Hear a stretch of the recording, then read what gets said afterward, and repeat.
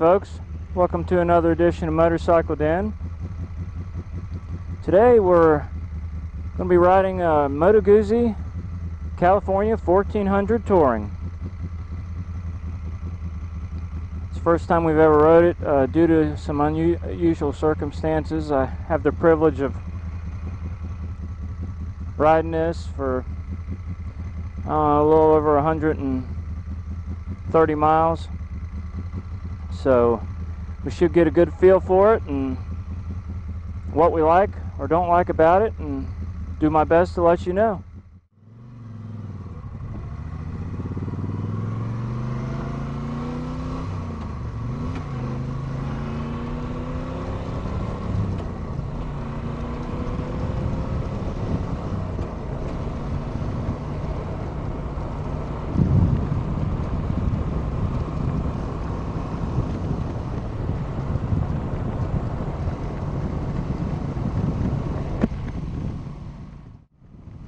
It's definitely different than what I'm used to. You know, I love the seating position already. This bike is smooth. I'm 5'10". Just to let you know, I have about a 31-inch inseam probably. I wear like 32 pants. I don't know, somewhere around there. So just to let you know if it may fit you or whatever. This bike definitely has a little rumble to it. I guess from the motor being sideways, you can feel it does have a little bit of a, I guess I'd call it rumble. I wouldn't call it shake. You feel it in your legs a little bit. The floorboards are fairly smooth. They vibrate, maybe, I won't even want to say vibrate.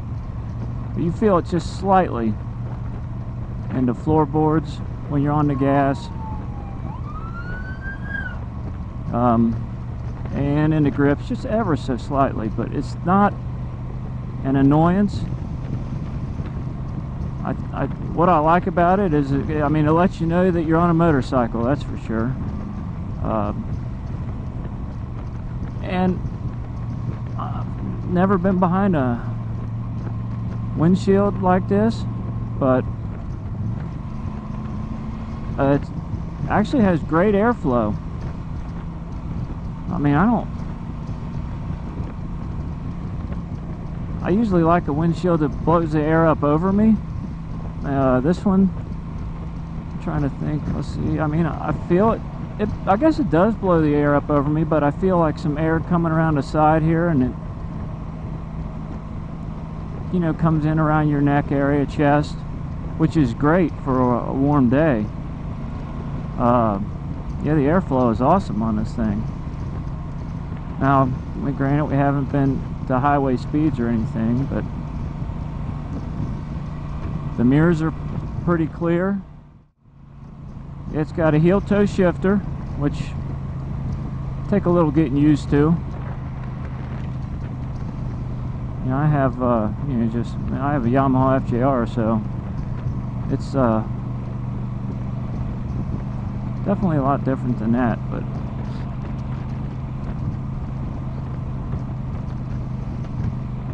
now I'm feeling a slight bit of warm air come back under my that might just be because of the wind, the way the wind's blowing, but coming back under my right leg a little bit.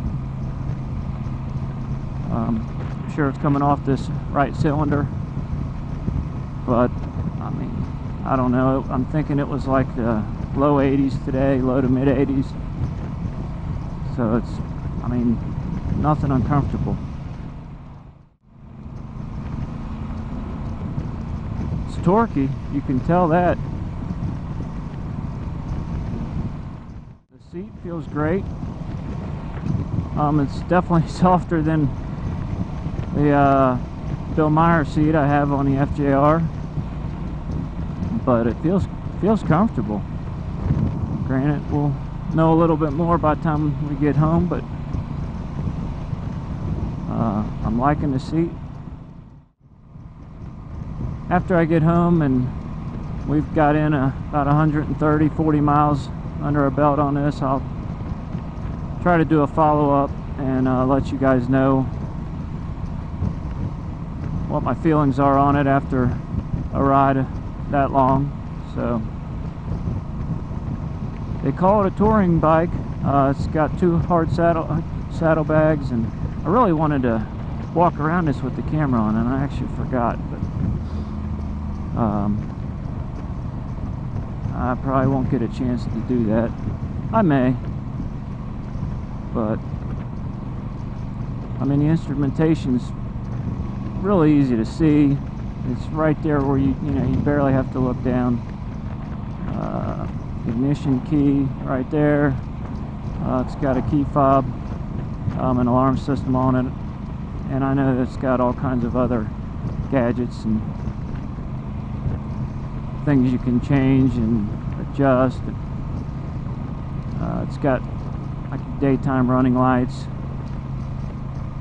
I think they're LEDs. Some of them, some of the lights up there are.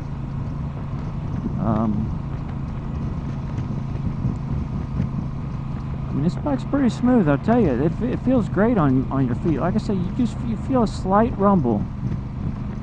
I feel it more on my feet than anything. The handlebars are really very smooth. I gotta say, I'm surprised at the airflow. Now, I get cold easily, so I like the FJR for that wind protection. But on a warm day, it gets hot.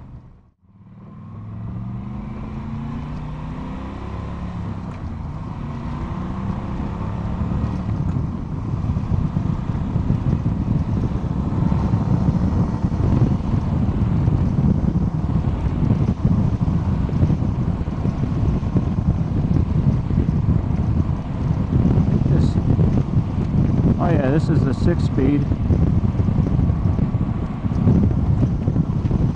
More of an overdrive, I guess. But this it's torquey. I like it, and it's very smooth. The transmission on this is just, man, this thing shifts so smooth. Man, does this thing have a rumble to it, but it's cool. I love it. Yeah, the brakes on this seem to be pretty good. I haven't really squeezed them real hard. I mean, to me, what I'm used to, FJR is a little bit, it brakes a little easier. But this, I'm getting back to the clutch. It's easy to pull. It's not hard to hold it by any means. And but it does let out extremely far. If there was a way to adjust that, I would definitely want to. But it does have adjustment for the clutch hand when it's far out for me. So I don't know if that would, I don't know how you adjust the catch on a hydraulic clutch, but that would be something I'd want to change if possible. That's so far out, I'm just not used to it. It'll take a little bit of time. Yeah, you do feel a little heat off these cylinders, and it must be depending on which way the wind flow is, the airflow. I'm feeling it on the side of my left calf right now, just a little bit. But you know, when I mean, cylinders do stick out, so your legs are almost behind them. So really, it's amazing that you don't feel more.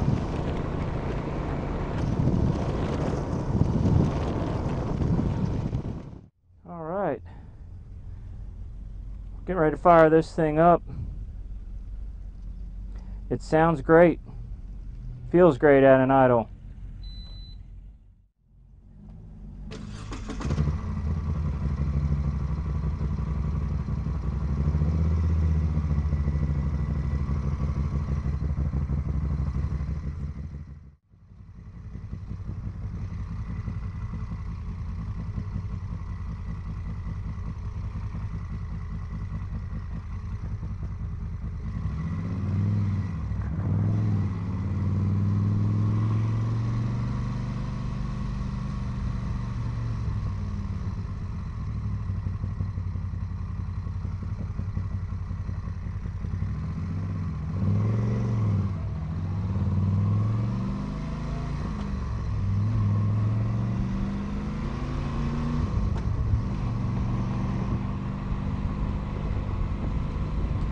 Well,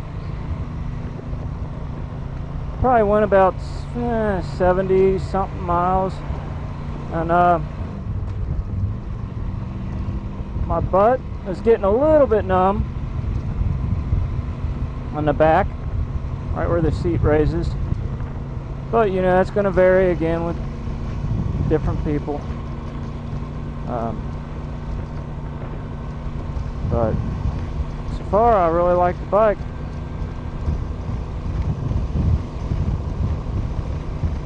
Yeah, it's one thing that's probably nice. I didn't realize, but that air is cooling down. Well, of course, I didn't plan on being out late, but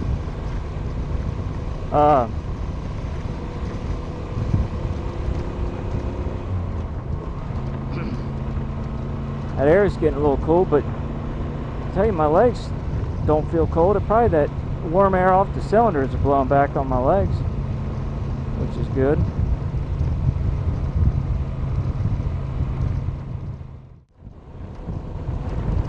I like this bike, it's pretty cool. Getting a little used to the clutch already, so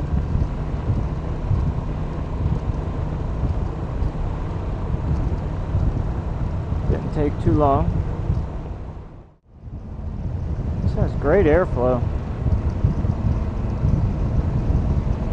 Only at times do I feel a little bit of buffeting, but this is great. I like it. I like the airflow.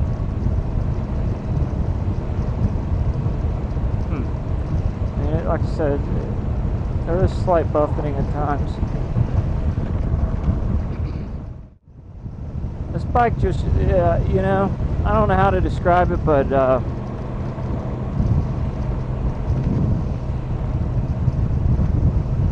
since this isn't mine, I'll definitely take it easy on it. But this bike wants you to just give it a handful of throttle. It feels, it feels pretty torquey. I don't, you know, I mean, you just barely move the throttle and you feel it set you back a little bit. It's got a nice feel to it. Yeah, it was somewhat unfortunate circumstances that allowed me to. It's actually a great opportunity to ride this bike, and if the guy trusts me to ride his bike, I know he really likes it. I don't want to do anything to, you know, be hard on her, tear it up or anything. But it's a nice motorcycle. And but anyways. Had a medical problem the other day on a ride, and we actually had to leave this at a fire station. Fortunately, where we pulled over, there was we were right across the street from a fire station, and there was a fireman at the store where we decided to pull over. We were out in the middle of nowhere, basically, and they were very kind enough to help out, and I really, my hat's off to them. Those guys are a great bunch of guys, and I'm gonna find out the station and put it up there, because I appreciate all that they did. But they were even generous enough to let us keep it there overnight. So, you know, it was safe, locked up and everything. I thank you guys very much. That was just awesome what you guys did, and the care that you took and stuff. But so, you know, somebody had to come back and get the bike. So it was a couple hours from where we live, two and a half or something like that. So we came back down the next day and picked it up. But they were out on a call when we got there, so we had to wait 2.5 more hours or something, and it's understandable, man. They're out there saving lives, so my hat's off to them. And I'm grateful that there are people out there that are willing to do that, put their lives on the line to help others. But back to this review. I don't know, it's fun riding different bikes, you know. You get to feel how they are, and this is a different beast, that's for sure. Man, what a view. Dude, what a view. That's just beautiful.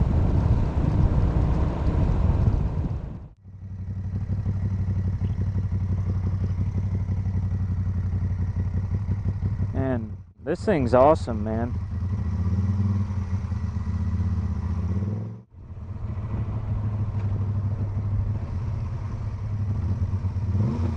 Whoa, man, that's so cool. You rev it up and you feel the whole bike kick sideways.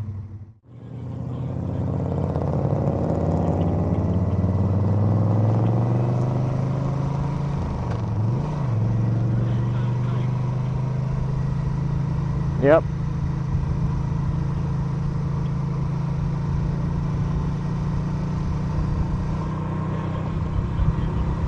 Yep.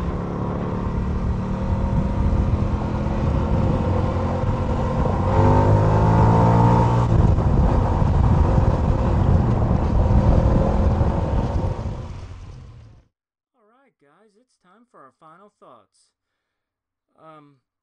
First thing I want to tell you, this bike has some added wind deflectors at the bottom of the windshield, which greatly helps with the airflow. It also has Agostini Exhaust with the DB killer still installed. So if you are interested, in aftermarket exhaust, I would definitely look into that. They sound excellent on this bike. So now, and those are the only two things that have been changed. The rest of the bike is completely stock. So I want to mention that we really didn't get into the specs of this bike, a lot of the features. You guys can look that stuff up online. I didn't want to spend the time getting into it when I know that everyone can find out just by looking on Moto Guzzi's website what comes with this bike. So I wanted to take the approach to let you know what I was experiencing, how I felt about the bike, and try to relay that to you. So we'll talk a little bit about the ergonomics of the bike. First thing, I want to mention I am 5'9½". My inseam is approximately 32 inches. So that will give you a good comparison on how this bike will fit you. I can easily reach the ground sitting on this bike. I don't have any issues at all. Not that it's extremely short, but my feet comfortably touch the ground. I never felt like this bike's too tall for me or too short. It was a very comfortable fit for my height. The handlebars, they have a great neutral position, I would say. I never felt like I was leaning forward or like I was having to hold myself up like the bars were too far back. They really fit me great. Comfortable position. The switches and everything were easily to access. They were not what I'm used to. Some of the bikes I've been on, you could feel the switches. They were such a light touch that at some point I didn't even know that if I'd moved the switch or not. So I don't know if that's a good or bad, but that's the way they were. They're very easy to operate. One thing that for me was difficult to get used to was the clutch lever. It engages extremely far out. It is a hydraulic clutch, and I don't know if that's adjustable or not, but if it is and I had this bike, I would try to do something about that. That was difficult for me to get used to, but other than that, I didn't have any issues just getting on this bike and riding it. The brakes, they worked very well. I would say probably average. I've felt some that are better, and I've also felt some that are worse. The seat, I would like to mention, at first the seat felt great, and I mean it does feel good. I don't want to take that away from it. The part that got to me, the seat raises up a few inches, maybe 2 to 3 inches in the back, to kind of support you a little bit, and right where my butt touches that seat, where it raises up, at about 50 to 60 miles, it started falling asleep there. Started getting some numbness, and at 70 miles I was ready to get off. It was completely asleep there. So I don't know, maybe I needed to scoot forward a little bit, but for my height and the position I was in, that was the most comfortable to sit there. But I think personally I would be looking to buy a different seat. So you take that for what you will.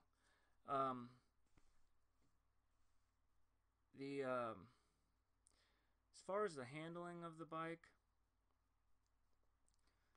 handles excellent in corners. It's not a super light motorcycle, but when you're riding it, you don't feel the weight at all. And even sitting on it, I didn't feel much weight. It sits really low. The bike is very nimble, what I would say, in corners. Has good let me get my words straight. It has good acceleration, and I would say where this bike excels is the torque. It felt great. You open the throttle and you felt that bike set you back. It was a neat feeling. It has a very unique feel because of the motor sits sideways in the frame, and it's just unique. That's all I know how to say about it. You really felt like you were on a motorcycle. It's different than anything I've ever felt. So if you're looking for something that's a little different that everyone doesn't have, this would be a great bike to look at. I don't want to be redundant with a lot of the things I'm telling you here, but the mirrors were very clear. The airflow was great on this bike. It basically, I've never been behind a shield like this, as I've mentioned before, but it throws the air up over your head, and you do get a light breeze coming around the sides of the shield that hits you just lightly in the neck and shoulder area. It was very comfortable. Your legs are directly behind the cylinders on this bike, so every once in a while I did feel a slight amount of heat off the cylinders. It was nothing uncomfortable or unbearable. That wouldn't sway my decision at all in purchasing this bike. I have an FJR, and it gets hotter than this bike does. So at times.